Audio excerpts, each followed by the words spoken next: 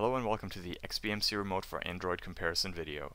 This video is meant to give you an idea of how two of the most popular XBMC Remote apps for Android work. First, we'll cover the official XBMC Remote, and after that we'll look at another app called Yatse. Before we jump into the apps, I wanted to show you how to set up XBMC so that you can actually remote control it from one of the Android apps. What you have to do is go into XBMC, hit System, then pick Services, then go to the Web Server section. And what you want to do there is you want to enable control of XBMC via HTTP. You want to pick a username and you want to pick a password. You're going to need the username and the password as well as the IP address of the computer that XBMC runs on later on once you're setting up the Android apps, so that way it can connect. The first app we're going to look at is the official XBMC Remote brought to you by Team XBMC. So what I'm going to do is the first thing that I'm going to do with both of these apps is I'm going to cover how the layout and the browsing works in the app. And I will do so by starting to show you how the movie section work. So here you can see me open up the XBMC app, which is already configured for my XBMC client, and I'm going to go ahead and hit the Movies tab there.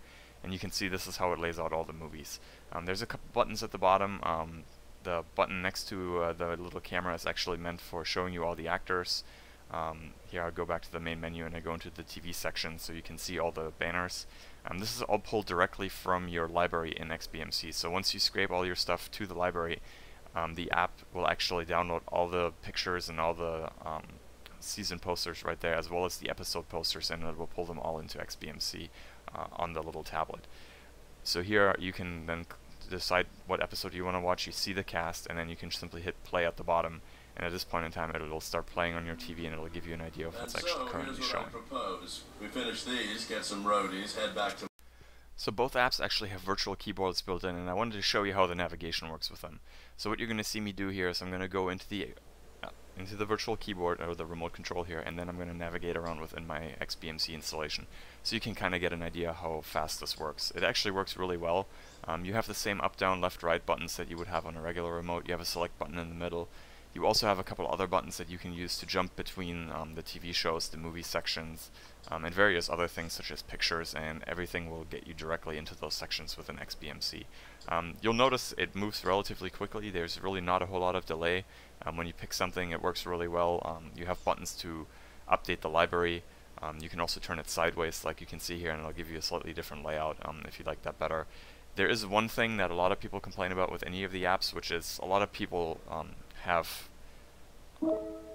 remember where buttons are just simply by the feel of the remote. You won't get that with these Android remotes, but it works relatively well, as you can see here, and it's free.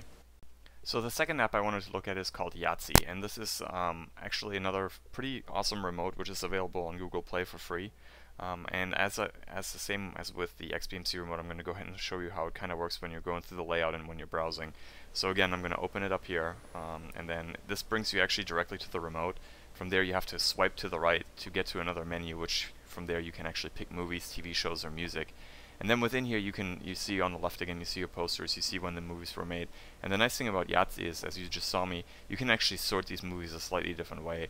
In the official XBMC remote, you can't really do that. It's pretty much comes one way, and that's pretty much it. So here I can sort by rating, by year, or by name. So here I'm actually going back into the TV section, and again it also downloads the banners and the season thumbs and the thumbs for the episodes from the XBMC library, which is pretty much the same as the other one does. Again, you pick one there, and then from there you can actually play it by hitting the play button at the top there.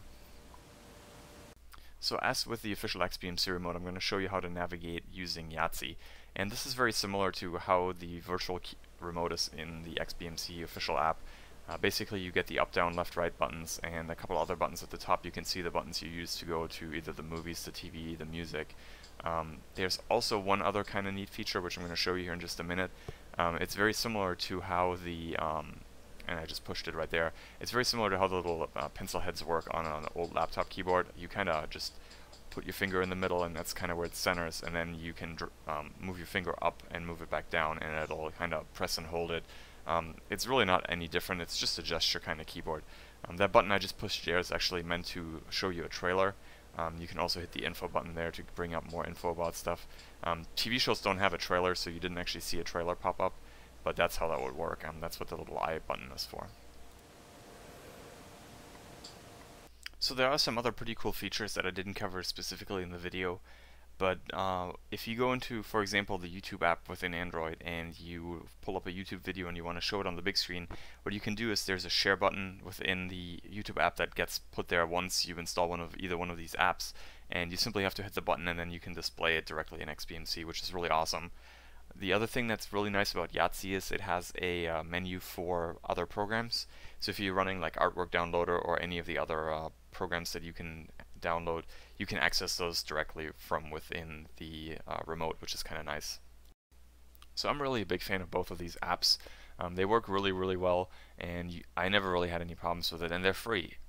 So what's some of the pros that there are for the official XBMC remote? Well, the official XBMC remote is really easy to use for non-techie people.